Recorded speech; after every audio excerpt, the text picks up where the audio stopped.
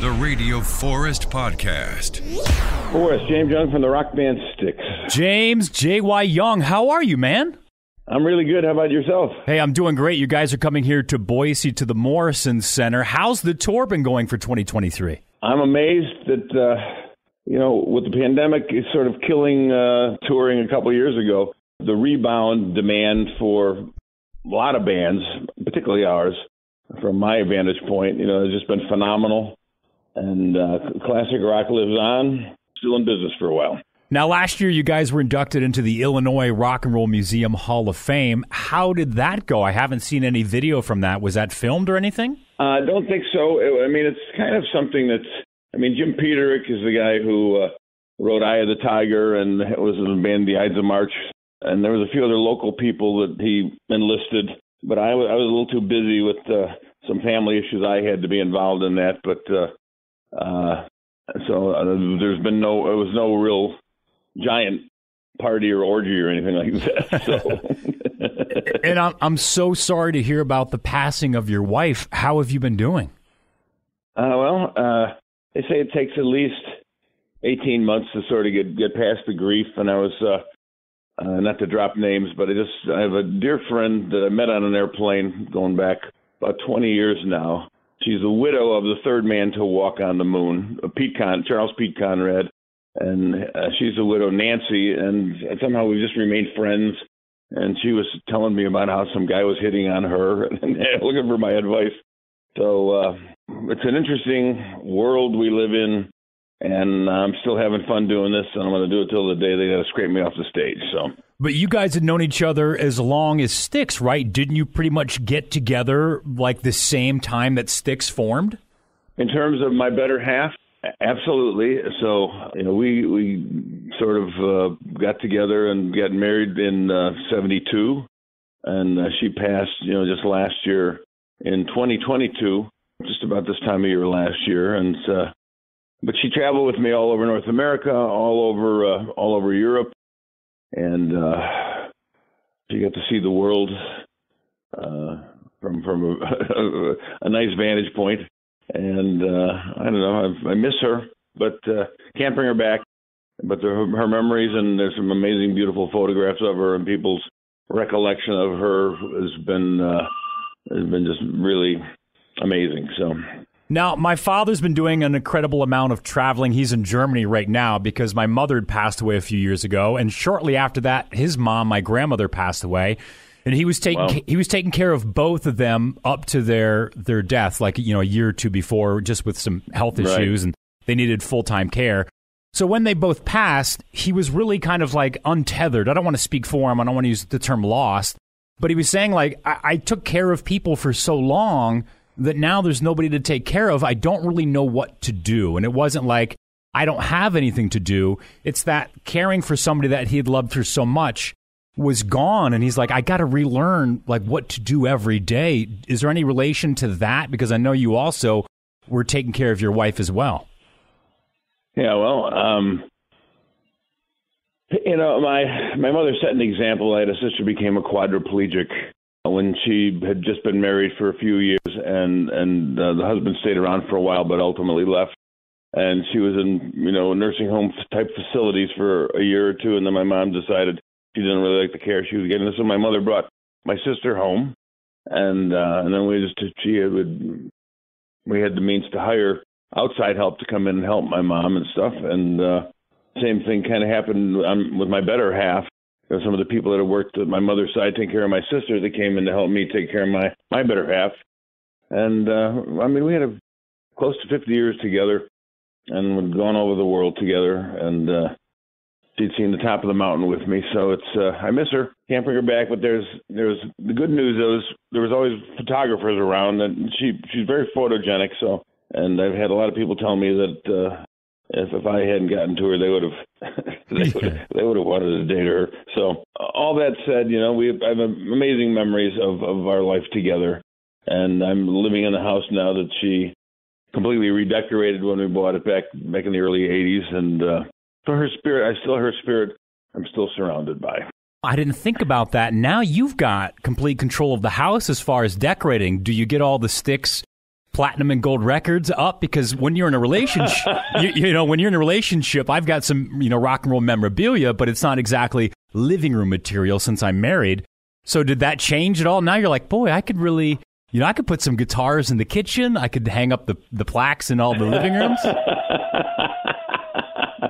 Well, there's a few gold albums she allowed off in some of the corners of the house that were not, that she didn't have to walk past for every hour of every day.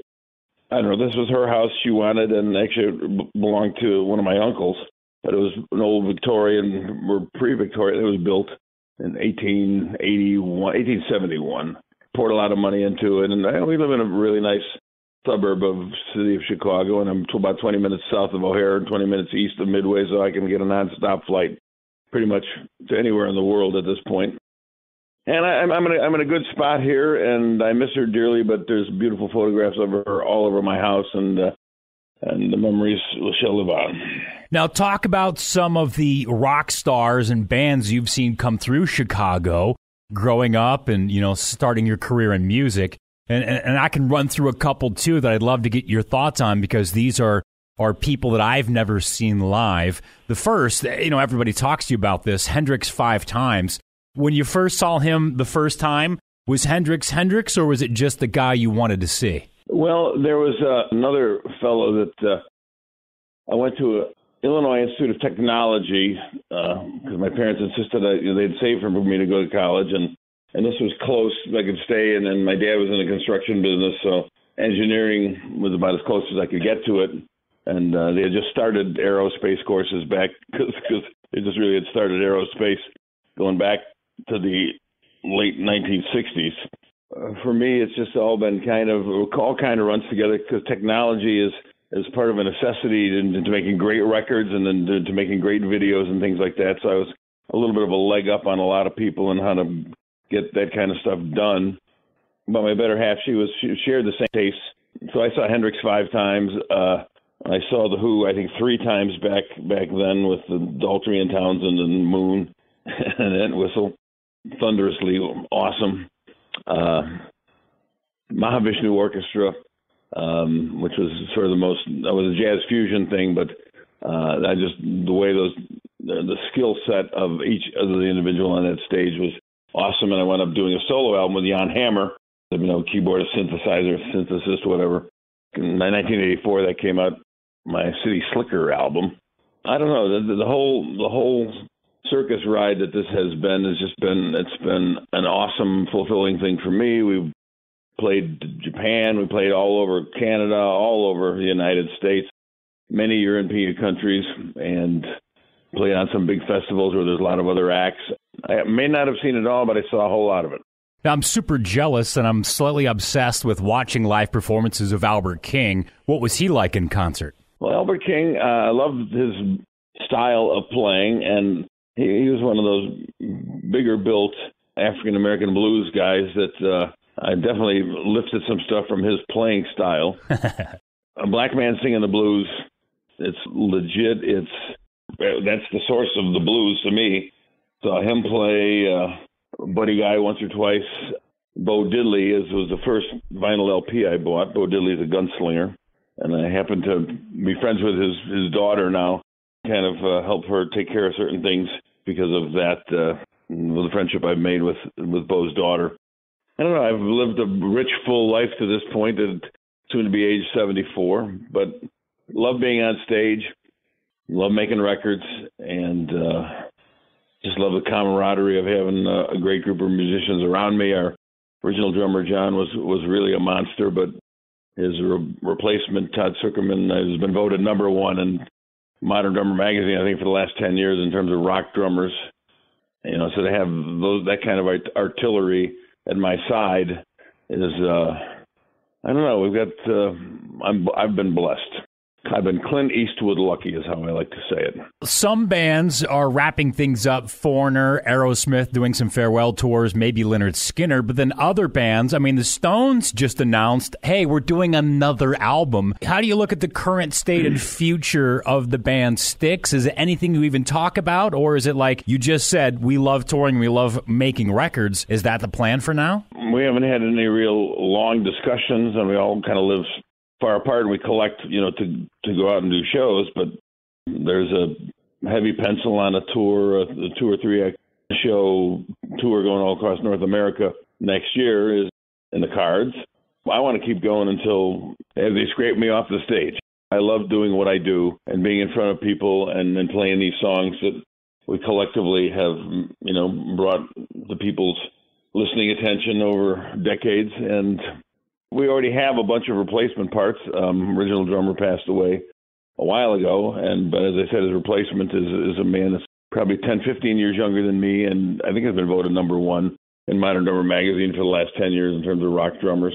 So that's there, and original keyboard player Dennis is not with us anymore, and his replacement part is a Canadian superstar, Lawrence Gowan, who's just fits in and is kind of taken over the band in terms of being the MC, and Tommy Shaw loves what he's doing.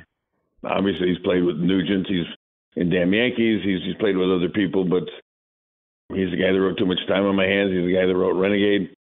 Tommy's up for it. Ricky Phillips, he's been in a number of bands, but he's a great bass player, and he's rock solid, and I think he's with the program.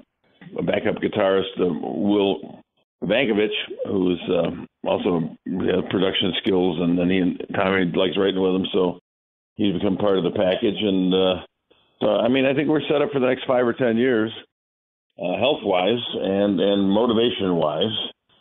Television, I've pretty much seen everything to be offered on television. So that's, although I do love NFL football, so that's something you never know which way that's going to go. So that's always fun to watch.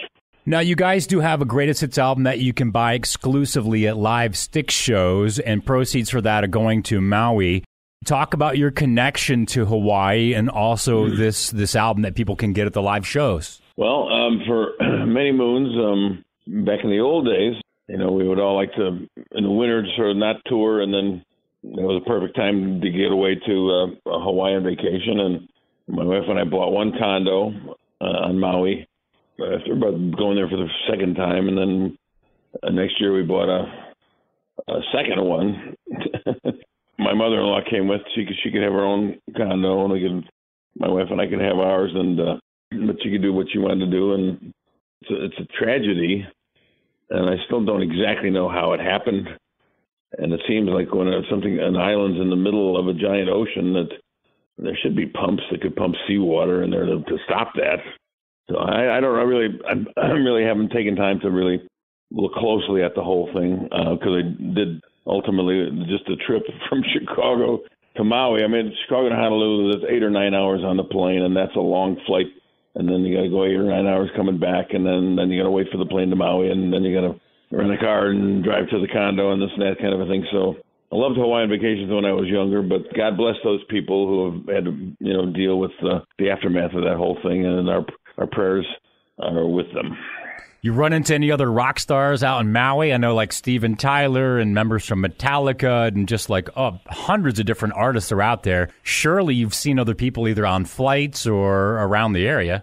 Well, my better half, she was kind of a recluse in a way.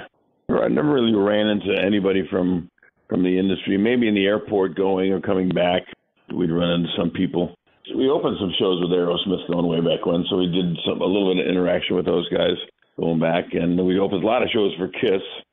There was one time when my wife, who had an illness that sort of knocked her off her balance in a way, but she insisted on walking around in high heels. So I was sitting there talking to Gene and Paul, standing there talking to Gene and Paul, and my better half was feeling a little unstable, and she kind of put her hand on Gene's leg, and oh no, Jay, why your wife's got her hand on my leg? So I said, "Well, enjoy it while it's there, Gene." So. Have you gotten anything recorded? Do you record at home? Have you sent anything to anybody else in the band? I know Tommy's busy writing, and I think Lawrence is busy writing. I have been less busy writing because I actually lost my wife now back April, and it's just taking the steam out of my sails. In any event, I don't have anything new, but I'm sure that the team is working. Tommy and Will, who's the new guy in the band, Tommy loves writing with him, so I know they're writing.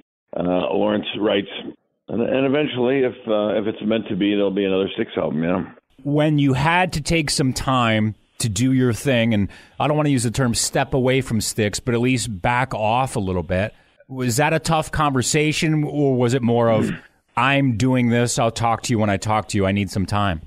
I don't know. My better half was used to me being gone anyway. She maybe spent a few weeks in the hospital, but ultimately she came home and having had an older sister that became a quadriplegic, my mother had a lot of outside help there, and a number of those wonderful women who worked on my mother's side taking care of my sister came to my rescue, taking care of my wife. And actually my wife is Susie, and then there's the most amazing caregiver we ever had is another Susie who's been around, and